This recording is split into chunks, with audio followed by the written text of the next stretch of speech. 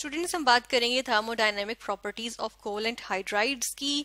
हम hydrogen bonding के respect से देखेंगे, हाइड्रोजन बॉन्डिंग की एप्लीकेशन में ही एक्चुअली हम देखेंगे डिफरेंट कोवलेंट हाइड्राइड्स को। उसमें हम देखेंगे हाइड्रोजन बॉन्डिंग जिनमें होती है और जिनमें नहीं होती, उनमें कंपैरिजन देख लेंगे। तो कोवलेंट हाइड्राइड्स क्या होते हैं? कोवलेंट हमें पता है कि जिसमें शेयरिंग का बॉन्ड बना होता है, यानी कोवलेंट बॉन्ड होता है। और हाइड्राइड्स क्या होते हैं? हाइड्राइड्स होते हैं जो बाइनरी कंपाउंड्स ऑफ हाइड्रोजन हो, यानी जिस तरह से अगर मेरे पास क्या आ जाए, मेरे पास जो है वो H2O फॉर एग्जांपल मौजूद है।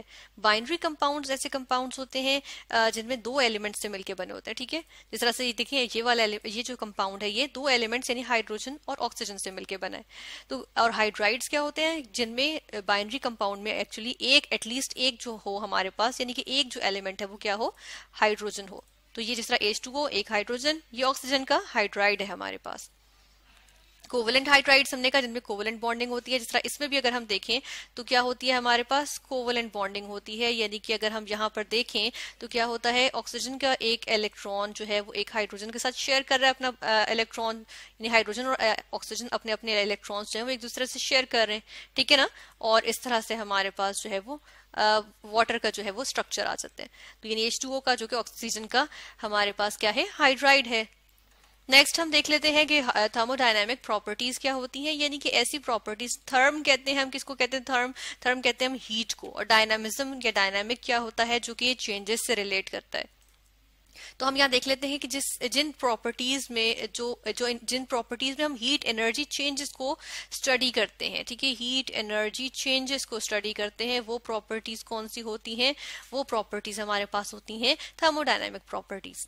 अब इसमें कौन कौन सी प्रॉपर्टीज आ सकती हैं? जिस तरह से आ गई है हमारे पास बॉइलिंग पॉइंट, यानी कि वो टेम्परेचर जिसपे क्या करते हैं, लिक्विड जो है वो गैसियस फॉर्म में चला जाता है, यानी कि BP हमने लिखा बॉइलिंग पॉइंट के लिए। इसी तरह हमारे पास आ जाती है मेल्टिंग पॉइंट, MP इसके लिए हमने लिखा, यानी कि वो टेम्परेचर या वो पॉइंट जिसपे क्या होता है, सॉलिड जो है वो लिक्विड में कन्वर्ट हो जाता है, यानी कि मेल्ट कर जाता है।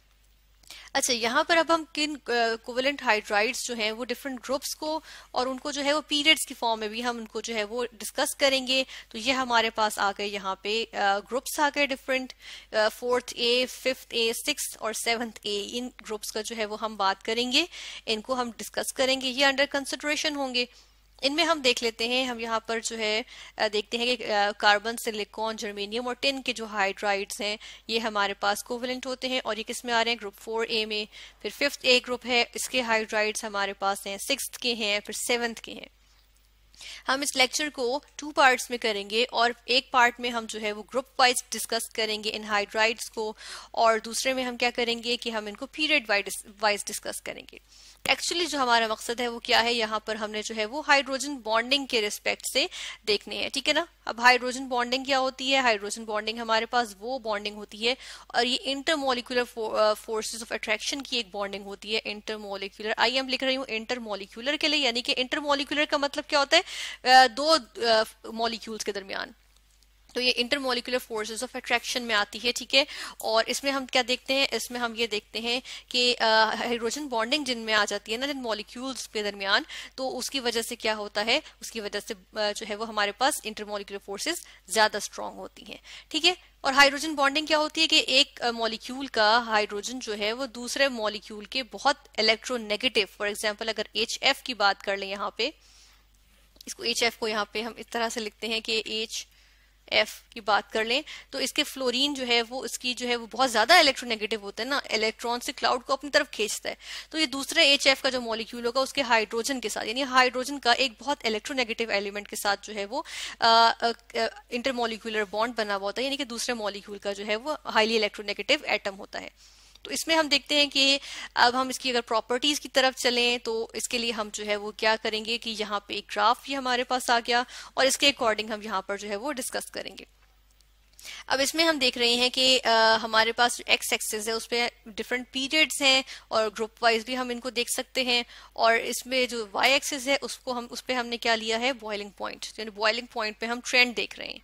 तो फर्स्ट ऑफ ऑल हम बात करेंगे किसकी? हम बात करेंगे ग्रुप 4A की। तो ग्रुप वाइज अगर हम देखें तो फर्स्ट ऑफ ऑल हमारे पास कौन सा आ जाता है? ग्रुप 4A आ जाता है। चलिए यहाँ पर हम लिखते हैं ग्रुप्स की बात हो रही है अभी, ठीक है। तो फर्स्ट ऑफ ऑल कौन सा ग्रुप आ गया, ग्रुप 4A आ गया। अब ग्रुप्स में हम जब भी किसी भी ग्रुप में देखेंगे तो अगर हम डाउन द ग्रुप जाएं, जिस तरह से यहाँ पर भी हमारे पास मौजूद है, ठीक है, तो डाउन द ग्रुप जाते हैं ना, या ये डाउन द ग्रुप जा रहे हैं किसी भी ग्रुप में, तो साइज जो है वो एक्चुअली इंक्रीज करता है, ठीक है, साइज इंक्रीज करता है। और इसके अकॉर्डिंग अगर हम देखें यहाँ पर तो क्या हो रहा है कि बॉइलिंग पॉइंट इंक्रीज कर रहा है, यानी कार्बन के हाइड्राइड से मैं टिन के हाइड्राइड तक जा रही हूँ 4A ग्रुप 4A में, तो वो हमारे पास बॉइलिंग पॉइंट इंक्रीज कर रहा है। अब इसकी वजह क्या है, हमने अभी कहा कि साइज जो है वो एलिमेंट का इंक्रीज करता है, तो यहाँ पर क्या रीजन आई कि साइज इंक्रीज करता है, जिसकी वजह से क्या होता है, जिसकी वजह से जो पोलराइजेबिलिटी होती है वो इंक्रीज करती है। हम यहाँ पर लिखेंगे कि पोलराइजेबिलिटी क्या कर जाती है, इंक्रीज कर जाती है, ठीक है, ये आ गया, पोलराइजेबिलिटी इंक्रीज कर जाती है एक्चुअली हमारे पास। अब पोलराइजेबिलिटी क्या है, ये हमारे पास ऐसी एबिलिटी आ जाती है एक मॉलिक्यूल की कि वो क्या करता है, उसके अंदर पोल्स क्रिएट हो सकते हैं।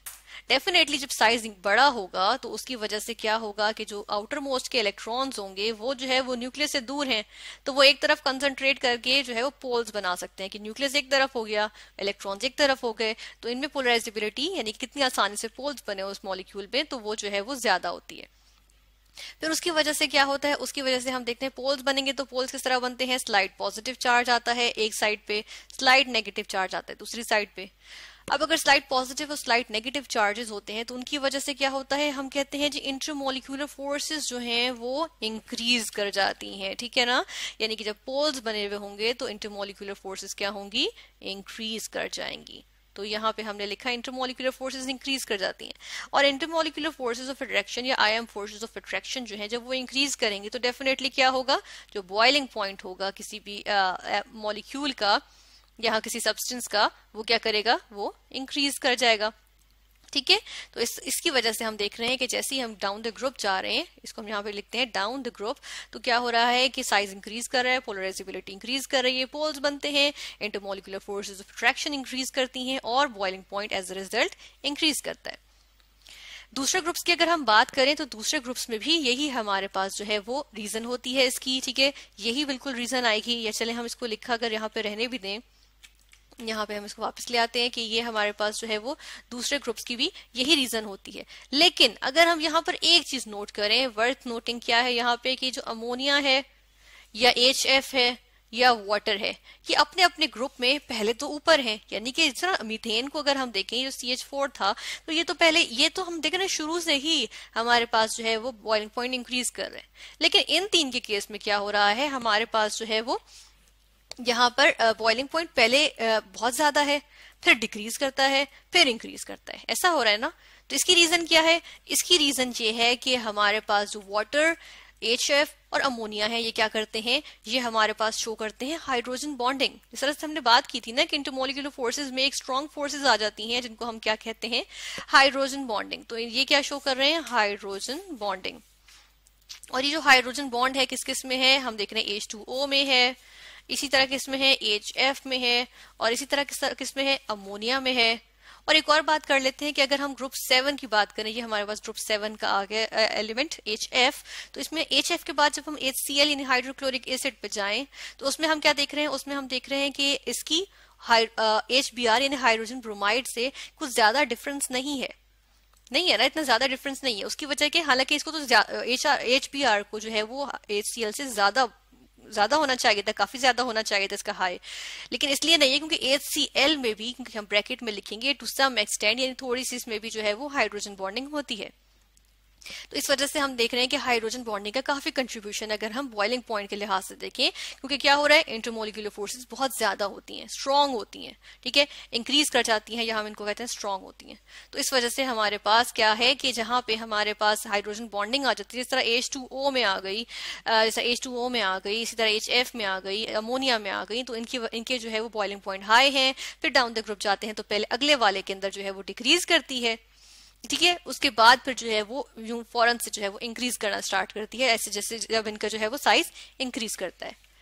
तो हमने जो है वो डिफरेंट ग्रुप्स देखे कि हमने ग्रुप वाइज अगर हम देखें तो क्या होता है कि साइज इंक्रीज करने की वजह से पोलराइजेबिलिटी इंक्रीज करती है, intermolecular forces of attraction increase करती हैं, as a result boiling point जो कि हमने थर्मोडायनामिक प्रॉपर्टी है जिसको हमने डिस्कस किया, वो भी इंक्रीज करती है।